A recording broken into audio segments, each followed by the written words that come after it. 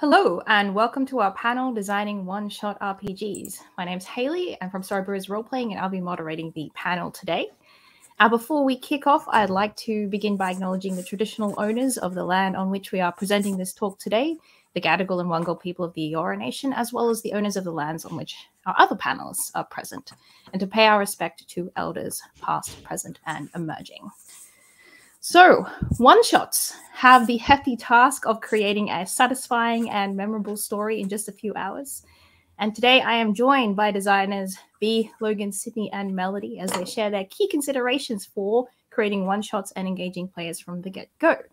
So from structure to story, we'll be investigating how we can build the most compelling designs for the single-session experience.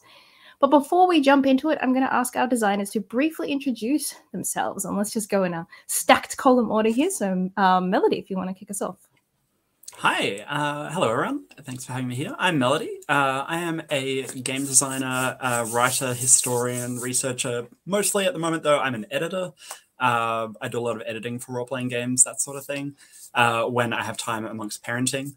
I like to write games that deal with historical topics and that are a bit weird often. Yeah, you can read more about me on Twitter at OhNoMelody or my website at melodynova.com. V, you want to jump in next? Hello, everyone. My name is V Hendro. I am the other half of Storybrewers Roleplaying. We probably most well known for Good Society, but we're also doing a bunch of these small box one-shot games, which is a lot of the inspiration of my thoughts today, which are the little box games. So you can find my work on storybrewersroleplaying.com. I also do a bit of layout work and graphic design at V Hendro RPG Designs. Logan, you're up next. Okay. Pardon me. Hey, everyone. I'm Logan, he, him pronouns, and I'm speaking to you from Wurundjeri country. And I'm a game designer and a huge games nerd. I like to make games around self-reflection and connection and a little bit of magic. And you can find me on Twitter, maybe too much, at ink_and_stories, and all of my games at breathingstories.itch.io. And Sydney. G'day, it's a pleasure to be here. Pleasure to be amongst such esteemed colleagues. My name is Sydney Icarus. My pronouns are they, them. I'm an RPG designer and descriptivist. My three main focuses are on games with agency, games that provide feedback, and games that offer delight. In terms of one-shot RPGs, I have published my own under Waxwings Games Writer's Last Rites, which is a game about palliative care decision-making in a world of giant robots. And I am currently kickstarting along with the Storybrewers one of their little box games, Decaying Orbit, an artificial intelligence on a doomed space station. I'm speaking to you today from also from Wurundjeri Woi-wurrung land as part of the Kulin Nation, and it's a pleasure to be here. Amazing. All right, so let's get into talking about one-shot games. So the first thing that you have to think about when you're creating a one-shot game is this game that I'm thinking of really a one-shot? So the first question I want to ask is, what kind of stories or experiences do we think lend themselves to one-shot games, and which ones might need a bit more space to breathe? Sid, do you want to share your thoughts on that first? I would love to. Now, do we do the thing where I go, that's such an interesting question, and ponder, or do we let the audience know that I've been past these questions beforehand? I think I keep up the mystique. So yeah, what a really interesting question.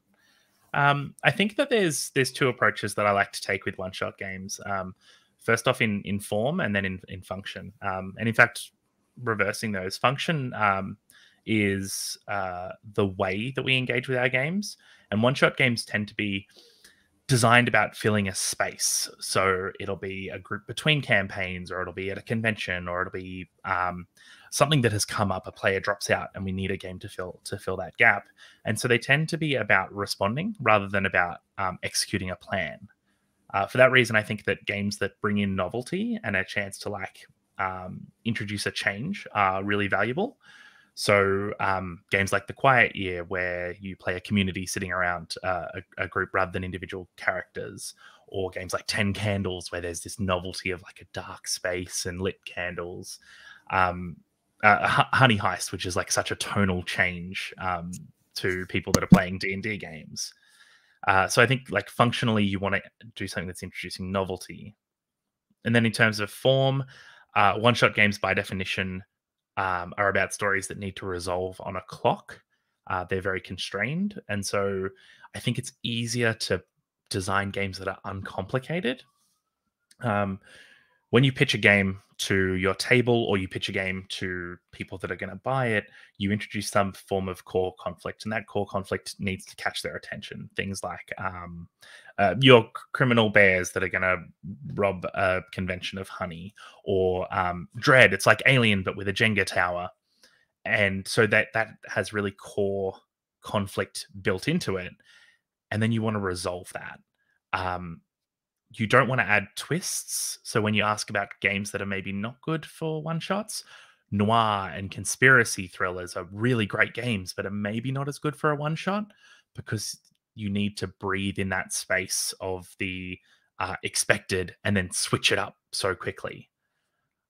I think that for that reason, stories that don't lend themselves to D&D, lend themselves well functionally, are games that are like D&D.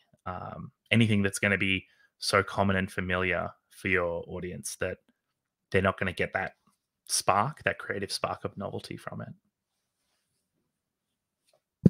That's an interesting point of view. Mel, what's your answer to that question? Yeah. So this is something I think about a lot.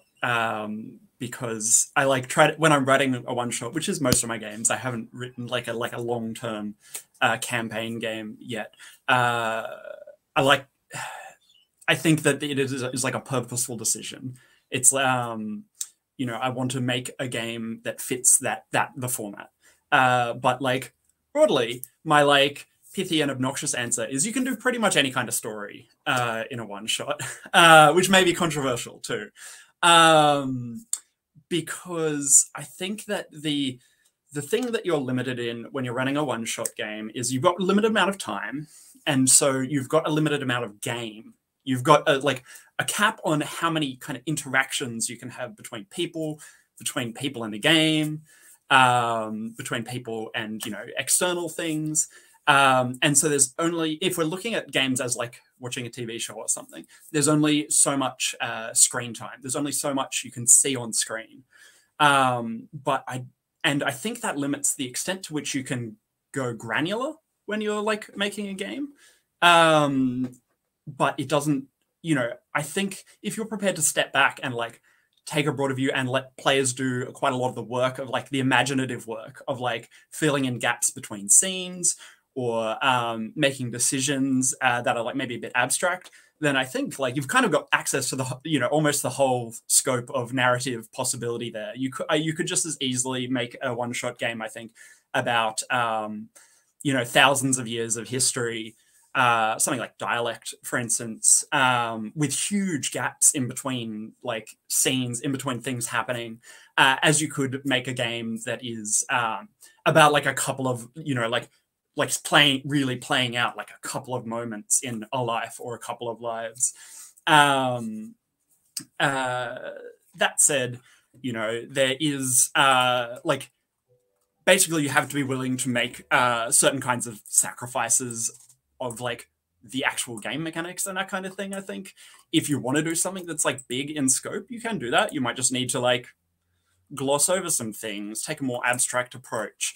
But I think if you like set out from the beginning to design a one-shot game, and you have an idea in mind, I think there's probably a way to do anything narratively speaking. What you're not going to get is the way that you get like evolving character relationships, or like really detailed, organic like developments when you return to something over and over and over and over again. But you can players can make that stuff up. Players are creative. They can fill in those gaps without it. So yeah, it might be more about the amount of detail that's going on in the game and the amount that the story needs to evolve rather than in itself the subject matter of the story. Yeah. That said, I want to see more things on like one shots that are like huge in scope, because I think it's probably difficult. I also want to see more one shots that are like just really fully immersed in like a couple of moments, because I think that's so interesting and like hard to play through. Like because it requires that focus. But I think those things are like super interesting avenues for games. So you mentioned players doing the narrative work and filling in the gaps between the scenes. And we have noticed a trend where one-shots are more likely to be GM-less than longer games. And so, Logan, throwing this one to you, do you think there's a particular reason for that? Just finding the unmute button. Yes. Yeah, it's really interesting. I mean, I think a lot of it is like Melody was saying, you have a limited amount of game and a limited amount of time. So you need to be able to get into the game really quickly. And I think for me, thinking about the GM role as often is, like the knowledge keeper, and they sort of pass out the story beats to the players bit by bit to carry them on this journey. And that's left up to them. But I think why it sort of turns GM-less a lot of the time, those games, is to, I guess, maybe have more control or drive in making sure that those beats get met. So that it's almost like the rules text or the designer themselves plays the role of GM by passing out those story beats. And also with GM-less games, it can often be that you kind of know the shape of the story from the beginning. You're not being passed out the beats bit by bit. It's maybe less surprising, I guess. And you've got the roadmap. You've got the whole roadmap out ahead of you. And so for that to be open for everyone to participate, it lends itself to a GM-less format, so that everyone has like that role of making sure that the story moves along is passed out amongst everyone, so everyone can get into the game and have that screen time between each other sort of equally and more satisfyingly, I think. Yeah. I think that's a really interesting comment that you made, Logan, about the fact that one-shot games are almost more often GM-less so that they can have more control over the story and its structure. Because usually we expect a game to have a GM in order to be able to have more control over the players and the kind of things that they can do. But in this case, as you said, the game is sort of the one stepping into that role. And you also mentioned that one-shots need to be quick to start because they do have so little time to get underway. V, in your experience and in your work, what's the key to getting going quickly in a one-shot game while still having enough to build on when you actually get into the meat of the game itself? Yeah, I think like building on a little bit of what Logan was alluding to there, where like in a one-shot, it's really important that people coming into the experience have like a roadmap and they're not surprised. I think a lot of that is like the group having set expectations of what that experience is going to be like, so that everyone can contribute and push forward that get that ball rolling as quickly as possible all together. And so I really think that key to getting going quickly is that setting expectations at the beginning.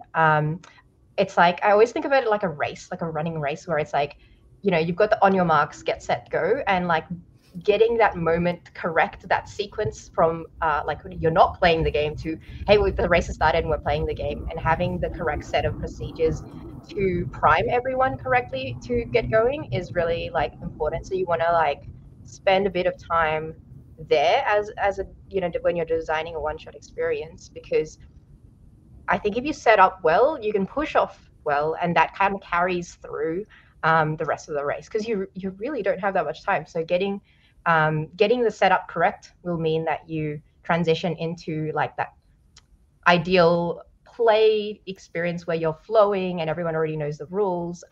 So a few things that I kind of think about in that first section. I think about character creation. Is character creation part of your like before play or after play? Like have a really clear point of view on that and prepare people. If character creation is in these steps that is part of play, make sure that it's fun and make sure that people are thinking that they are playing at that point. If it's not, then maybe think about how to make that as quick and easy as possible, so people get momentum making the decisions, and then they can transition into play quicker. Like something like For the Queen is really quick at that, where it really has those cards that you pull out to like do the explanation bit, but it feels like part of play because people are actively participating and drawing the cards and doing the same thing they would with the rest of the game. So it kind of like cheats that system and kind of gets people thinking they're playing earlier than they are maybe. Yeah, so that's what I do. The other thing I think about is getting people decisions early on and getting that quick decisions, quick, easy decisions to get people like more confident and build their confidence going forward into the game. And those two things can be combined too, because of course, when you make decisions about character creation or about whatever choices you need to make in order to start the game, that those can be the first decisions that you can make, and having those be accessible but evocative is obviously going to give you that kickstart to help character creation become part of play. Sid, what's your view on getting started? God, what a great answer to like have to follow up, right? Like V just hit so many things there that are just beautiful. I think I want to just put more verbs to what V has said, really, because it's something that I've taken into my own play and my own design, and I think can help maybe make this conversation a bit more actionable. When V talks about like after or during play character creation, there's this structure in Dogs in the Vineyard, Vincent Baker's Dogs in the Vineyard, which characters have relationship dice. So because V, because you and I are cousins, I get plus D6 in contests where I'm against you or you're the thing at stake or whatever. But it's really hard to sit down at the start of character creation and be like, okay, let's draw out my family tree, especially in a one shot.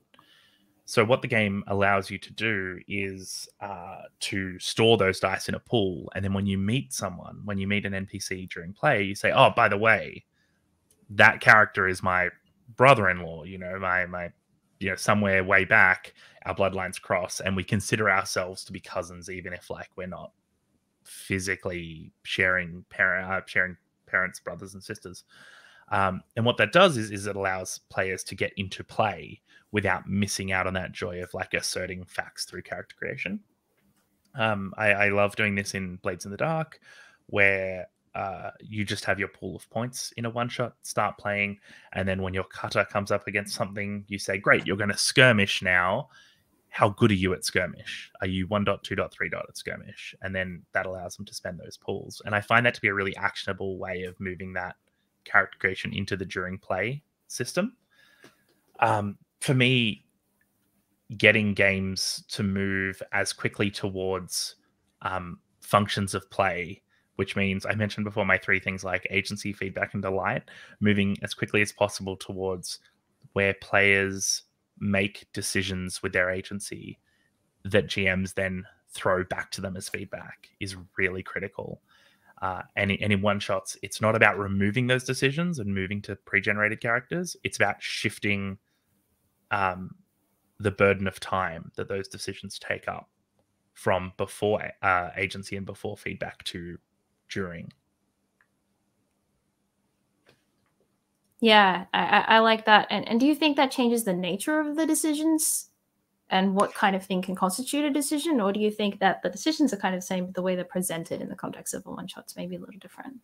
It absolutely changes the decision because it changes the decision from what do I want to see in play. For example, my cutter says I put 3 dots in skirmish that tells the GM that I want to fight people, to a response to play to saying, okay, I understand where this game is going and I'm going to chase that and follow on with that. So the decisions that you're making are already part of telling the story, which is sort of a different way of looking at some of the things that V said earlier. Absolutely. Mel, what's your point of view in getting started in a one shot? Yeah, those are some really, really good responses. I think I'm going to draw on a couple of those things. I definitely think that like having a kind of a unity of like the onboarding kind of steps and the actual game is really beneficial. Like kind of bringing in a one shot, you don't necessarily have time to have like 2 stages we're going to create our world or our characters or whatever and learn the rules, and then we're going to play the game. Because those are honestly kind of often two separate games. I can't count the number of times I've done character creation for with friends for a Powered by the Apocalypse game or something, and at the end of it, people who are new to role-playing games have said, "Wow, that was so much fun! I love creating characters. That was like a whole game. I feel like I've had a satisfied game experience already." And I think it can be trying to then do that and do another game can do a disservice to both. Not necessarily. And I think there are games that kind of that process of making those decisions at the beginning about creating the world often are games where that is the game as well. So A Quiet Year, obviously a really famous example. At the beginning of the game, you're deciding what are the kind of the parts of our community, what are our resources, and then that's actually what you continue to do through the whole game. And it's really, really effective because you're not doing one thing, stopping, doing another thing. And I think another kind of element of it, the number one thing really for me is V was talking about with kind of equipping the players and having good procedures and that kind of thing. Having confident players is the best thing you can do. Obviously, we're talking about designing a game. There's only so much we can do. Every game experience, every table is going to be really, really different. It's not our job to to do that. But having players who feel like they have the information that they need, that they're confident to make decisions, even if they actually don't have the information they think they need. Even if they're wrong or they're going to regret some of those decisions or whatever, if they think that if they feel like they're happy to jump right in and just make a decision, even arbitrary ones, that's going to just get things moving really, really, really quickly. In my own design, I guess I really like to have people choose just some really basic thing at the beginning, and then actually the character creation or world creation or whatever is done actually through the game.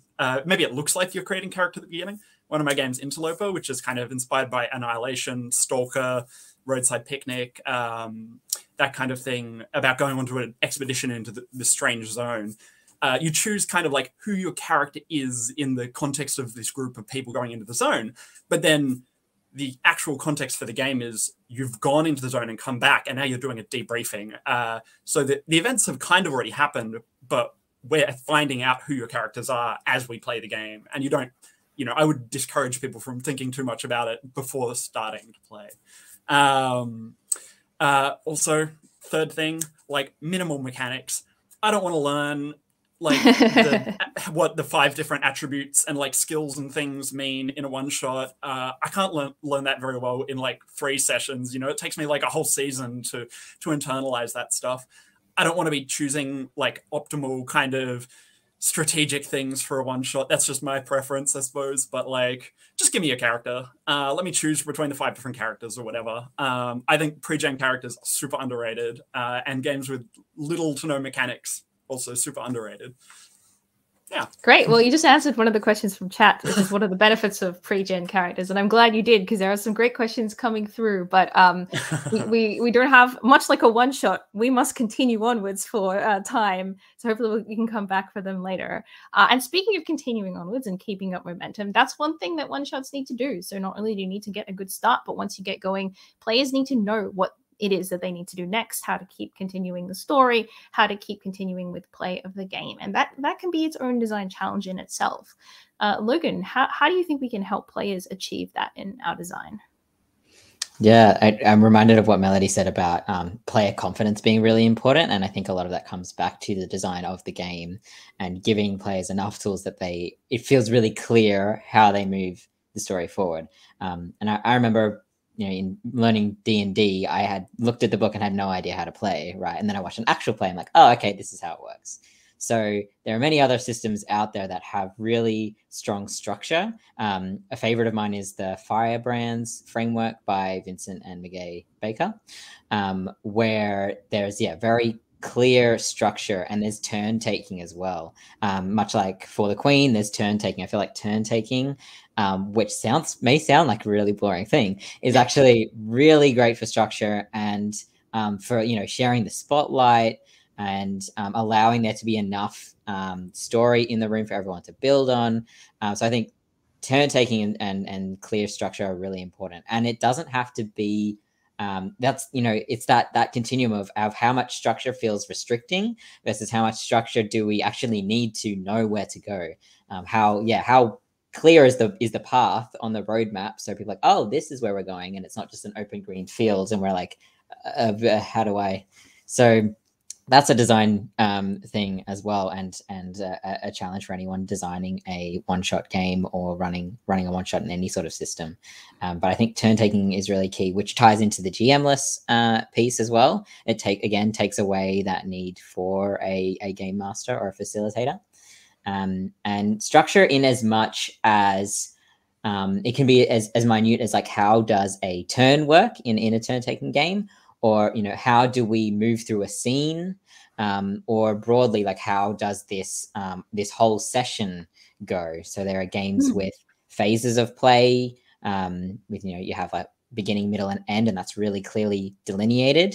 But yeah, structure can be in different size chunks as well. But having, I think, any sort of structure is really key in getting players into the experience and confident in moving all the way through to the end. Yeah, that's right. I mean, there's the saying that constraints create creativity, and I think structure is one of the cases that we see that being the most true, where that structure isn't a restriction, but rather a bouncing off point that actually can create a meaningful story. V, so speaking of turn taking and structure, that's sort of a feature of pretty much all the one-shot games that you've designed. Do you want to talk a bit more about getting people through the game and what tools make people feel empowered to tell the story throughout the game?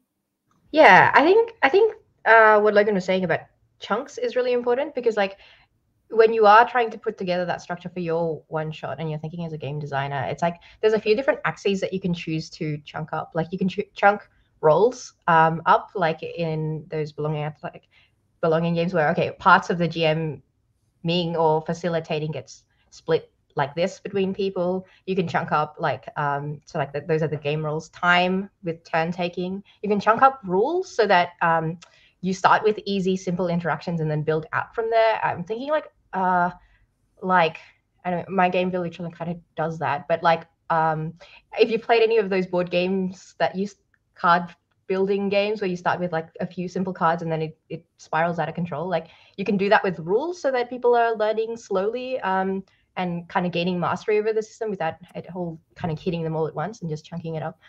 So I think that's a lot of what you're thinking about, is how to plot the different things. So when people are going through your one-shot experience, they're never overwhelmed, but they are like on this curve of like gaining intensity, and then they hit a point where they can ride it out, and then eventually it ends because it's a one-shot.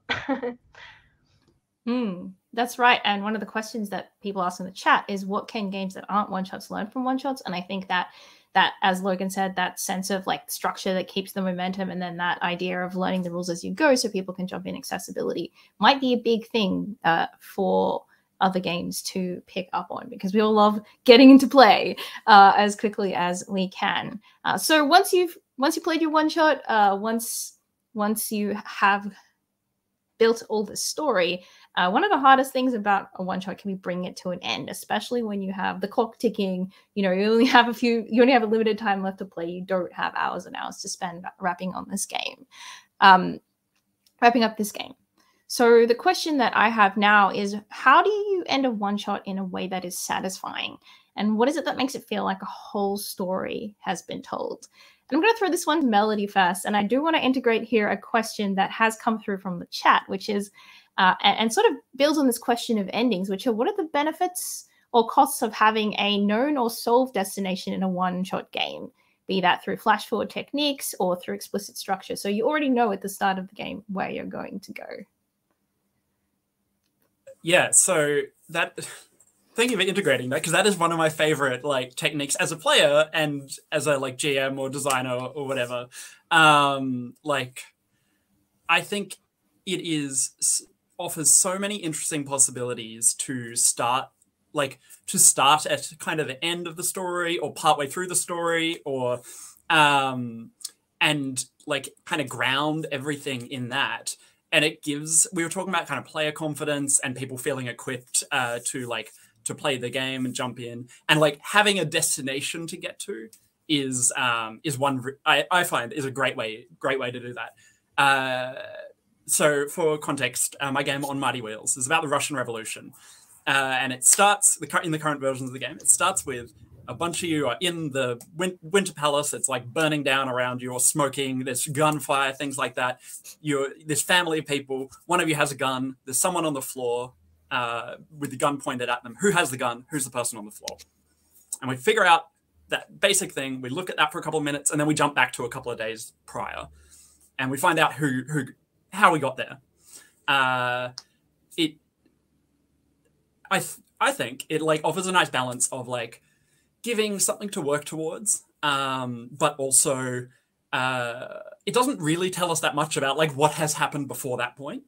It tells us where we're going, but it doesn't really lock in specific things about what, you know, the world, the people, that kind of thing.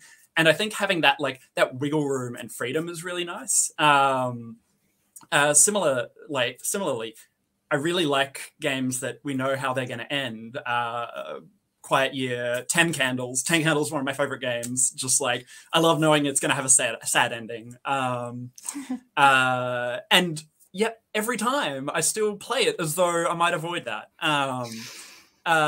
Which I think is just, it's such a wonderful experience. But yeah, so I think that, honestly, I think this is a question for games in general, one-shots, campaign games, that has not, like, I don't think there is an answer. I think everyone's still trying to figure this out. Ending a session of any game is so hard, like in a satisfying way. And that's especially hard in GM-less games. I find they can often kind of like drag off into people being like, so we finished here, which can be fine. But I really like to have like a note that we end on, like a ritual. I think having that kind of like, that closing ritual, whether it's reading something, reviewing something, revisiting a scene, narrating something, is just like a really nice, it feels like a really nice way to wrap things up.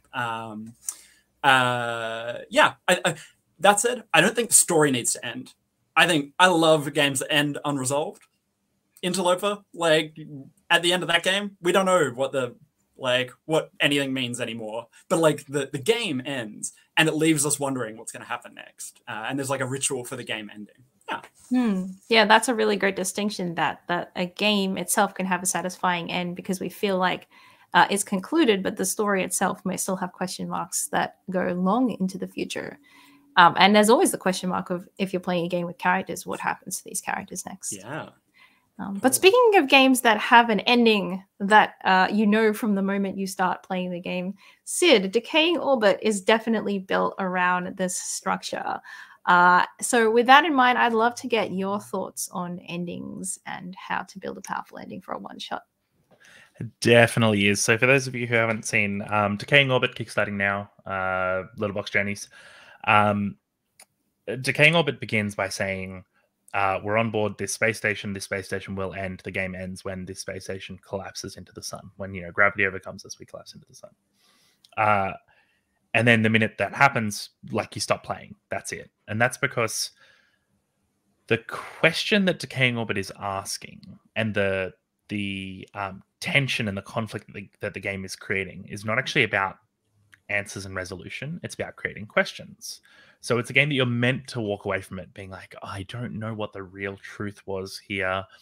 Maybe I have a different understanding than other people. And you're meant to kind of ruminate on it. And that's because the act of building questions is the dramatic conceit of that game, not the act of answering them.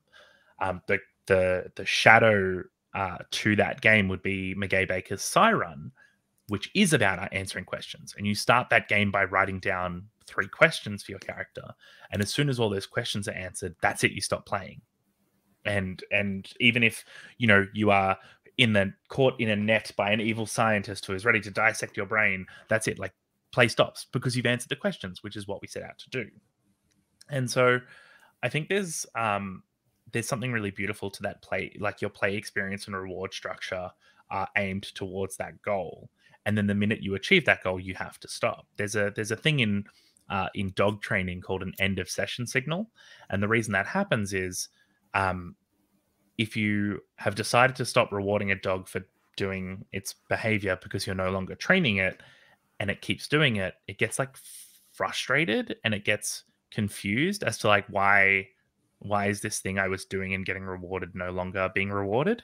And it's the same with one shots. If your game is about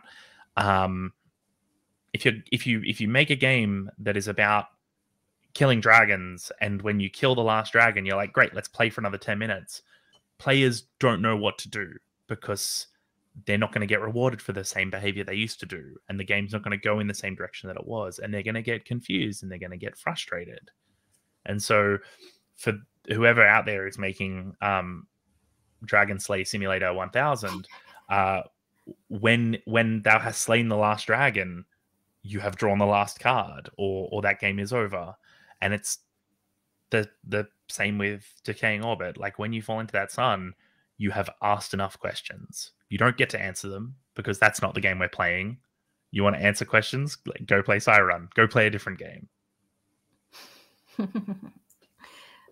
That's a very interesting perspective, that the game itself asks a question, and that the way to end a one-shot game satisfyingly is by answering that question. And that's an interesting way of looking at it. Logan, what do you think about endings and how one-shot games might come to an end? Yeah, that the idea of a question and an answer, I think, and final scenes as well are really important. So I think when I'm thinking of one-shot games, it has a core pitch or an idea. Thinking of Alexander Sword's Forest Paths method of narrative design. Sid makes a note. Yeah, so the there it is, Exhibit A. So in this design method, there's this idea of a high concept formula, which is like the big pitch, the big idea behind your game. And I'm going to use Stealing the Throne as an example because it's an awesome one-shot game that I've played a lot of times. And the high concept formula is you play as thieves who have to avoid guards and security measures to steal a 1,000-year-old mech. That's the pitch. And then in order to get your the question about what is this game about, you turn that that pitch into a question. So can you, the thief, avoid guards and security to steal a 1,000-year-old mech? Question mark. And the way for me to end that one shot satisfyingly is to answer that question. Maybe it's yes, maybe it's no, but that question needs an answer. And the story might not end like with Stealing the Throne. Yeah, the game ends when you've stolen the mech, but there is the unsolved questions of, okay, now you've got this massive, powerful thing. What are you going to do with it? And that's left unanswered. That's, what do your characters do next? That is purposely kind of left unanswered. But the core conceit, the core question of the game is. And I think what's really important for me when I'm playing a one-shot and how I would like it to end is to have a final scene that kind of explicitly answers that question. So with Stealing the Throne, the answer to the question, do you steal the mech, yes or no, is culminated in a final scene, the getaway scene, where you play out that getaway and what it looks like. And the final, the big, we break through the roof and smash the building and fly off into the sun, etc. And I find when there's one scene dedicated to answering and ending that question, that's what feels really satisfying for me. And I think that is, regardless of whether I know the outcome at the end or not, whether that's already set out for me, I think having that dedicated scene, which will look different each time I play because I'll be playing with different people and we'll put our fingerprints on it in a different way. That's still what makes it really satisfying. Like, yes, I've done the thing, and here's like, I can point to it, right? Or I haven't done the thing and I can point to why it didn't happen. Final scenes are really powerful in my opinion.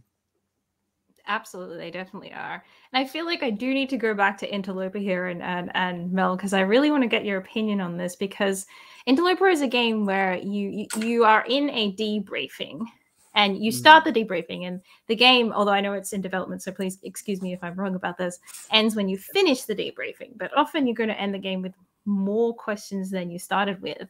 And that question of what happens, which the game sets you up at the beginning to try and interrogate, is deliberately one that's left unanswered at the end of the game. So I would like to hear about your design thoughts about that and how that maybe interacts with that idea that you should ask and answer a question in the center of a one-shot. Yeah, that's a really good question. Yeah, so I think it is I really like it, like as a player in other games and that kind of thing as well, like not answering the question, leaving the question unresolved, maybe a matter of personal preference, but I think it is definitely it's a like complex thing and like a complicated thing, as in it feels complicated for people participating in that and having those questions unanswered. And like, it can leave you like kind of unsettled. It leaves a certain like tension in the air. I kind of got the idea from some of my favorite books, like the Southern Reaches trilogy by Jeff Vandermeer, where it's like 3 books. Each of them's pretty short and sharp. At the end of them, I still, like years later, I like wake up at night and I'm like, wait, what does that mean? and it's really sometimes really uncomfortable. There's some really unsettling bits in it. And not having answers is very uncomfortable, but like I'm still thinking about it years later. And I still like talk about it all the time. And I find that at the end of a game session, if the question is unanswered or unanswerable, or if we don't know, like it leaves it ambiguous, I find that we as the group immediately start talking about it and like talking about like our ideas and like what we thought about and like what informed our decisions, that kind of thing. It provides us really, because there is that maybe that discomfort, it provides us that like jumping off point to just like, because the game is over, but the game in a sense is not over. We're still feeling those feelings. Yeah, so it's definitely not what doesn't work for every game. Probably not everyone's jam. I've talked to players who aren't really fans, but I find it as a really satisfying kind of like experience, not knowing the answer. Frustrating, but satisfying. Well, I mean, that's one of the things about Interloper, which is that the fact that you don't find a question at the end reinforces the theme of the game itself. Whereas that's, of course, something that's not true about every game.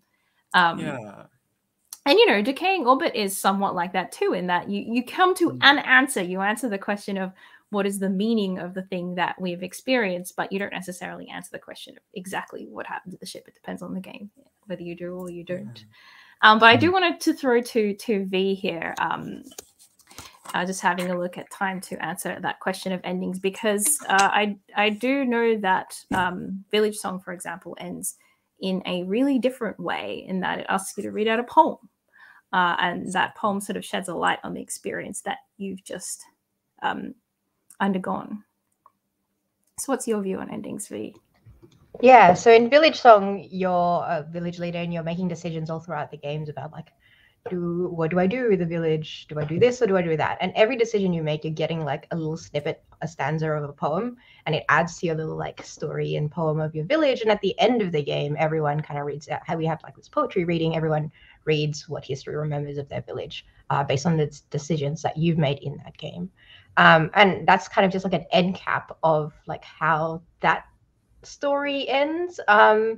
I guess my thinking, hearing what everyone has been speaking about, is like, as a game designer, you want to break out you want to know what kind of endings you have. So like in fiction writing, there's like lots of different kinds of endings that you can go towards. Like there's resolved endings, there's unresolved endings, there's like that epilogues section where you kind of like fast forward, there's unexpected twist endings, there's open to interpretation ambiguous endings, there's those endings that come full. There's a lot of different kinds of endings basically, and you want to know what ending your game is heading towards, and then you can build out use different tools to kind of build out a satisfying endings there. Because hearing what everyone is talking about, like depending on what kind of ending it is, like what feels satisfying is different. Like, so identify what kind of ending your game is doing, and then once you kind of have that, and it can be collection, it could be it could end in more than one of those ways. But I think it's really, in one shot, maybe it's a good idea for setting expectations to like really go for one of those types of endings,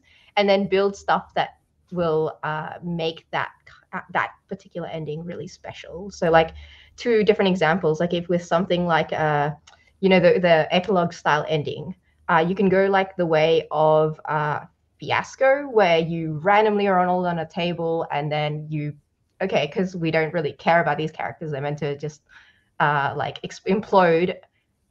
You take away that character agency, and that feels fine for that game because you're not, those characters aren't precious to you. But in a different game where those characters are precious to you, that epilogue might need more player agency to make it feel satisfying rather than taking that player agency away. So maybe the players can say how their character epilogues out.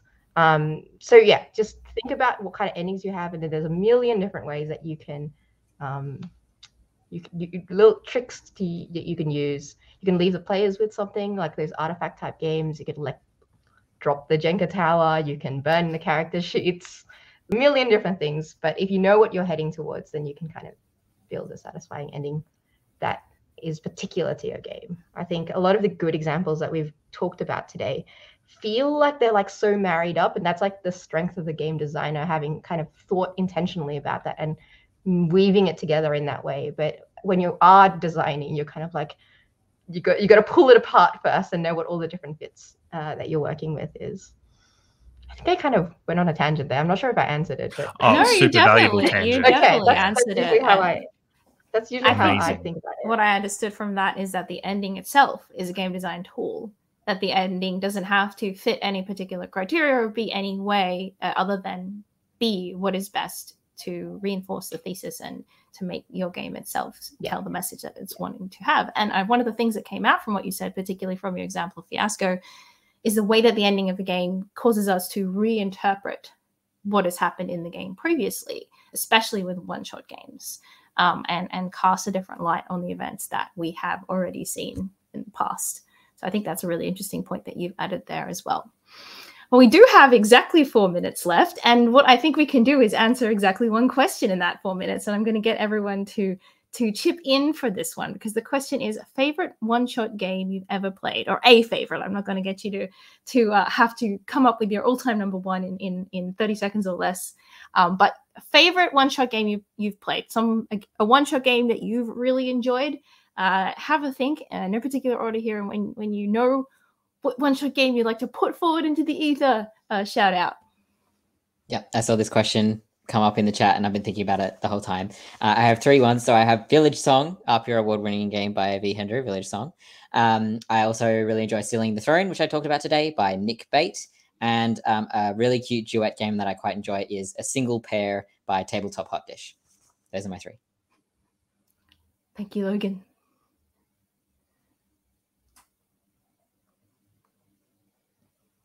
I love, so I'll hit you from some different tones. Talking about games with novelty that are doing things that are wonderful for one shots. Bluebeard's Bride, Strix, and I can't remember all of the authors on that. I'm so sorry. Nor can I remember who published it, but a phenomenal game with a really deep and unsettling tone. Our Mundane Supernatural Life. Our Mundane Supernatural Life, which is a phenomenal game about pastoral. It's the only game that's ever captured me in slice of life, and it's just a joy, start to finish. And my last one is the game that I've played 50 odd times now, which is Decaying Orbit, kickstarting now, Littlebox Journeys. Designed it because I love it. It is easily my favorite game to pick up and play. Yeah, look, if you're gonna design a game, you better love it, because you're gonna have to play it at least 50 times. What do we say, Mel? What games do you love? Look, I got to come back to 10 Candles, because probably no game has stuck with me that much. The first time I played it, I was like, oh yeah, I've heard this game is a sad horror game. I love sad things. I love horror things. Then afterwards, as I'm sobbing, full on sobbing into someone's shoulder, probably Luke Jordan's, who I think is in the chat. Someone's like, Mel, you said you love sad games. I'm like, I do. It was incredible. Also, a game I've played and I really, really want to play again because it was just so impactful was Starcrossed by Alex Roberts. Yeah, so those ones. V, you have 30 seconds to give your answer. Go. My actual Starcrossed, great game, but my favorite one-shot session that I've had was Mel. You were in this. We played it in Phenomenon, which is a Canberra-based convention here in Australia. And it was a game, I think it was called Five Queens. I think it only ran in that one thing, but it was like part LARP, part moody atmospheric. We got the lights turned off. We had like pre-generated characters. It had a lot of cool things in it. You can't find it, so I'm sorry for mentioning great work it. on recommending a game that no one else here can ever play. I think it's It really, was really a good. delight. This panel was a delight, and now this panel is over. That's Thanks, right. y'all. Thanks for listening to this panel. Bye.